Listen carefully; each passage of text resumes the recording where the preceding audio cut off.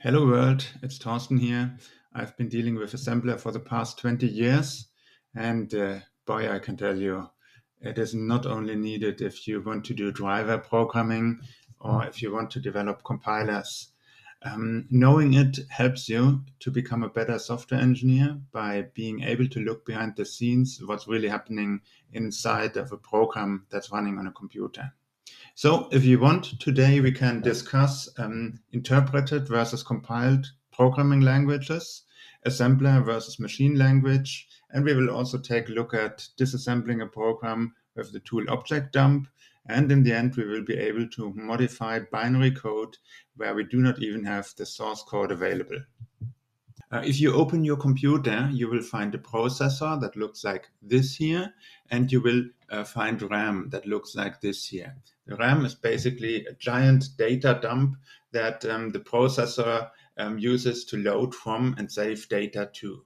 If the processor wants to do some arithmetic calculations like additions or subtractions, it also has some registers and first needs to load the data from RAM into these registers. Only then it can perform the required calculations. The processor also controls the attached devices of your computer. For example, gets input from mouse, keyboard, and sends output to printer, monitor, and much more. As many of you know, there are two types of programming languages: interpreted languages and compiled languages. Python is an interpreted language, and I have here the source code of a Python Hello World program, which does nothing else but print out Hello World. And when I call this program using the Python executable, then it will print out Hello World. But the machine code will nowhere be visible to you. It is different with compiled program languages like the C language. I have here a program in its source code, hello.c, and when I compile it using GCC, like GNU Compiler Collection, and then I get a file. In this case, it's called hello, and I can really execute this file. And it is a binary file. You cannot read it. Let's try to read it. You see it just contains gibberish, and it does not really make sense to read it like this. When you want to take a look at it, I recommend a hexadecimal editor like Octeta. With Octeta, you can take a look at every file. Let's first take a look at the Python source code here. And then you see on the far left, you see the address. So it starts with 000, blah, blah, blah, 0. So the first byte is called 0. And in this case, it is 70 in hexadecimal writing. So it is 70, and 70 in hexadecimal stands for a small p. So here you see the bytes in hexadecimal notation. Here you see the bytes in how they would be printed if they were printable. Not all are printable, and that is a big advantage of Octeta, because also non-printable bytes can be identified. Let me show you what I mean. We have this gibberish file, hello, and we see here the first byte is in 7F, and this is not even writable, so it is symbolized by a dot.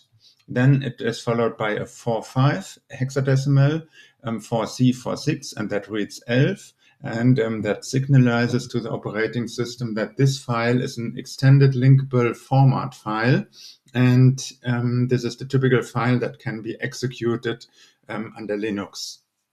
And when we now have a look and do a Control F here in the file and say I want to find not the hexadecimal code, but the char hello, then we find that hello world is here in the clear text in this file hello.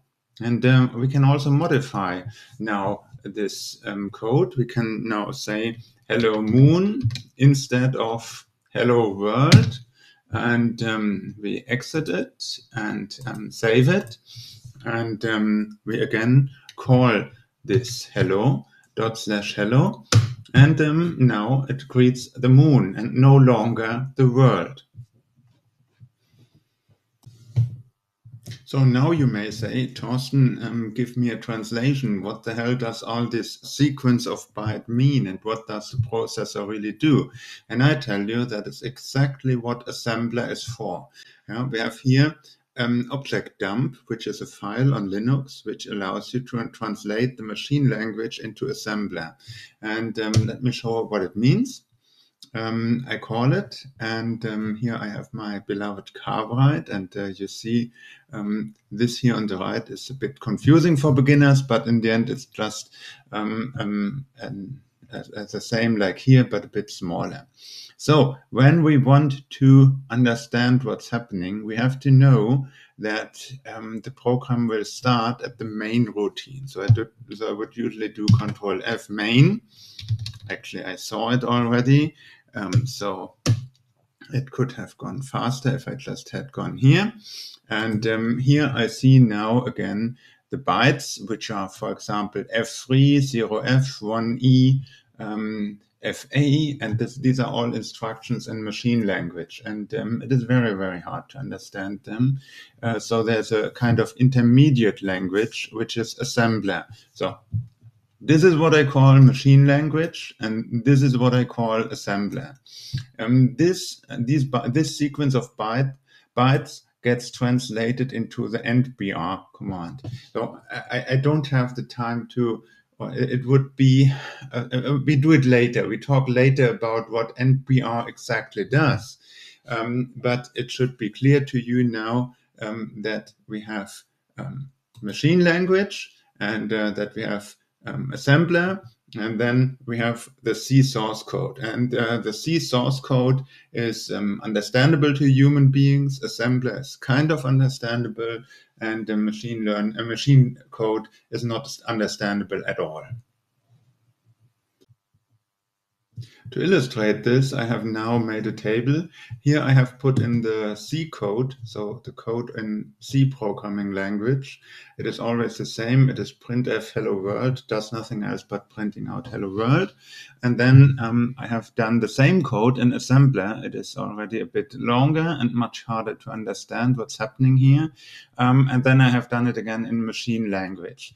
And one of the things that you should realize is that there are different machine architectures. There's the Intel x64 architecture, which is probably in your notebook when you're watching this on your notebook, and the ARM architecture, which is on your mobile phone and on your Raspberry Pi.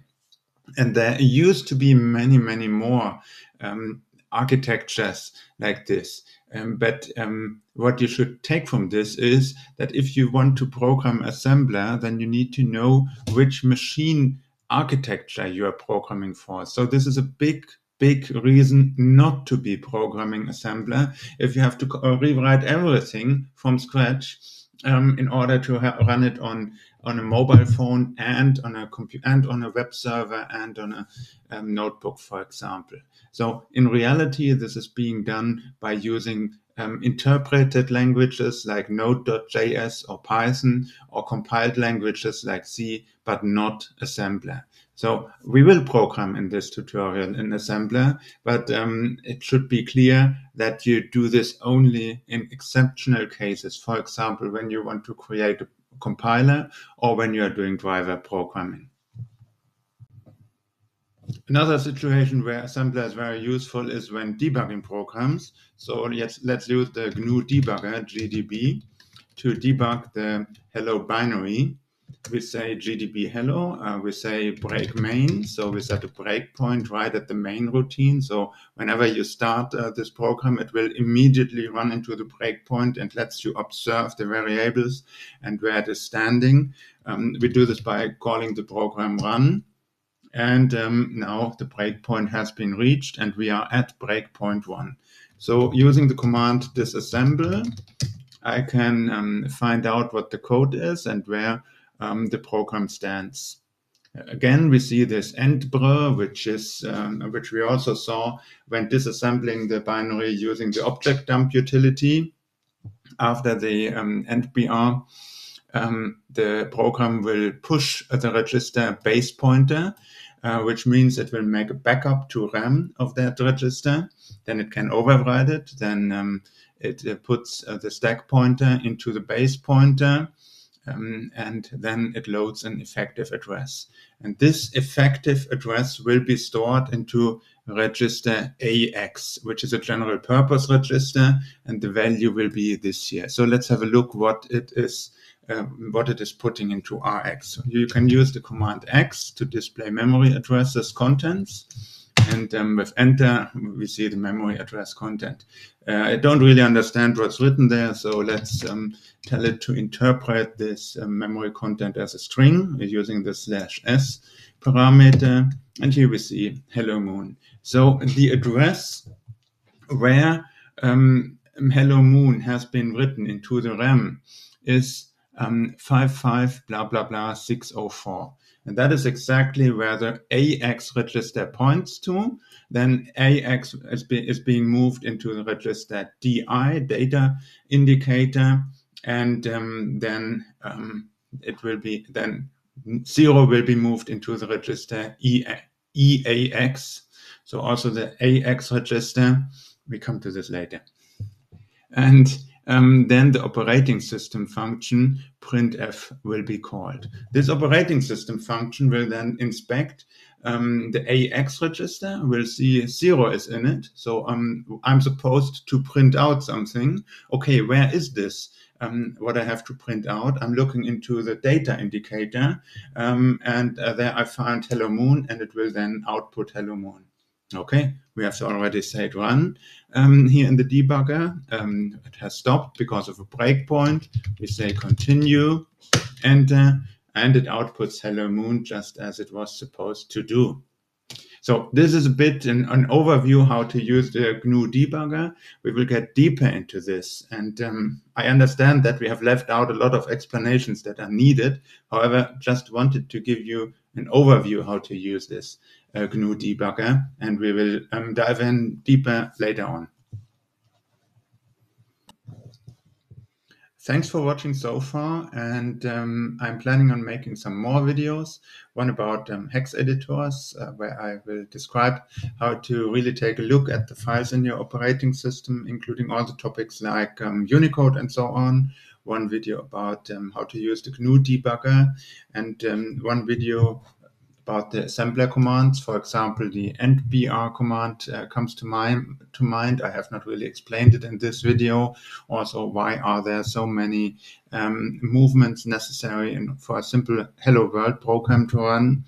And finally, I would like to show how to program your own operating system, or better, how to program your own bootloader for an operating system, because there you will have direct access to your devices, and you will not be shielded from your devices by means of an operating system. Let me know in the comments what topics you would like to see most, and any questions, I love to answer them. See you soon. Bye.